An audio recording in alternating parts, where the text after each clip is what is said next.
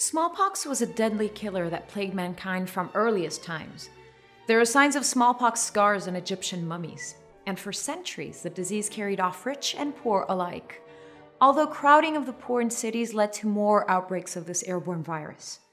Those who contracted smallpox were very likely to die of it, and if they survived, they were often disfigured by scarring and blindness. In the 18th century, the people of Europe were desperate for a cure. We might be tempted to mock some of their attempts at treatment today.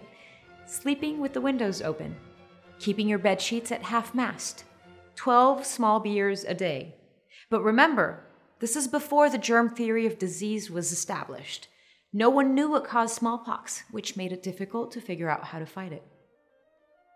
Edward Jenner, the man we know as the father of immunology and the pioneer and champion of vaccination, might himself have been lost to us due to an early brush with smallpox.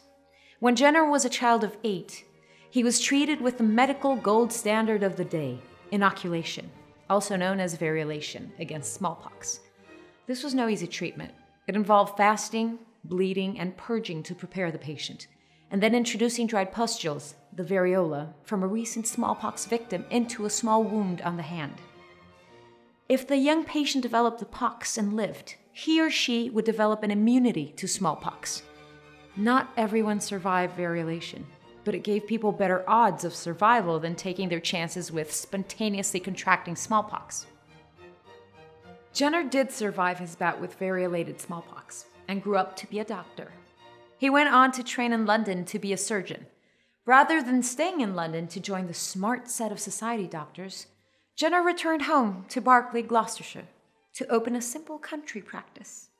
This gave him the opportunity to develop certain hobbies as an amateur naturalist, conducting studies on the cuckoo and collecting fossils.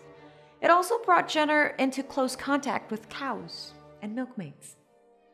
It was a common country wisdom that milkmaids enjoyed special protection from the scourge of smallpox. Reportedly, Jenner heard one milkmaid boasting that she didn't have to worry about her pretty face getting scarred, since she had had cowpox. Cowpox could be transmitted from the infected cow's udders to the milkmaid's hands during milking. And while cowpox looked a lot like smallpox, with crusty pustules, it was a relatively mild disease. Jenner never forgot his early traumatic treatment for smallpox, and he hoped to develop a better procedure. He had the idea of deliberately infecting a young patient with cowpox to test if that conferred protection against the deadly smallpox. If Jenner's hunch was right, there would no longer be the need to take the risks of variolation.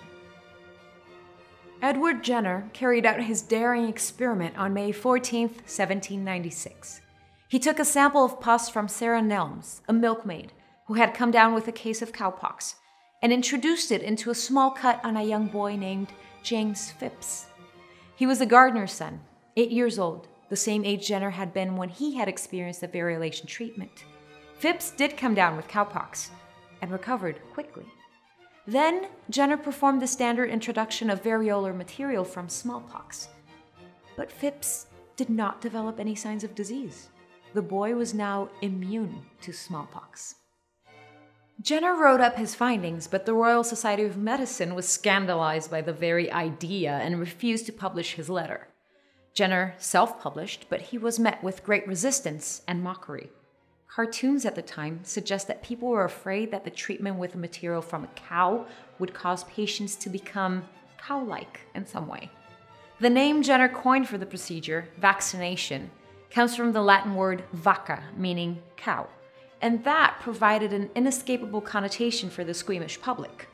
The well-to-do London doctors were none too thrilled either about giving up their established methods of variolation in favor of the new methods of this country bumpkin.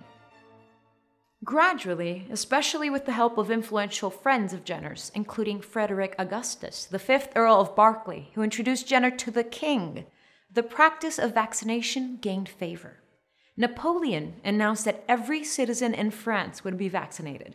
Thomas Jefferson wrote a letter expressing his profuse admiration and thanks. I avail myself of this occasion of rendering you a portion of the tribute of gratitude due to you from the whole human family. Medicine has never before produced any single improvement of such utility.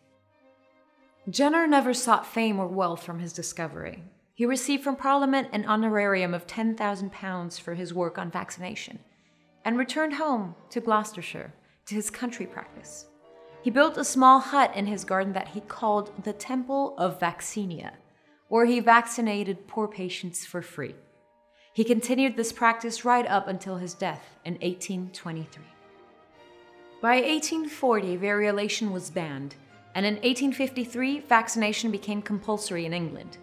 In 1967, the World Health Organization started a mass vaccination program. By 1980, smallpox was declared eradicated. Edward Jenner's work was said to have saved more lives than the work of any other man.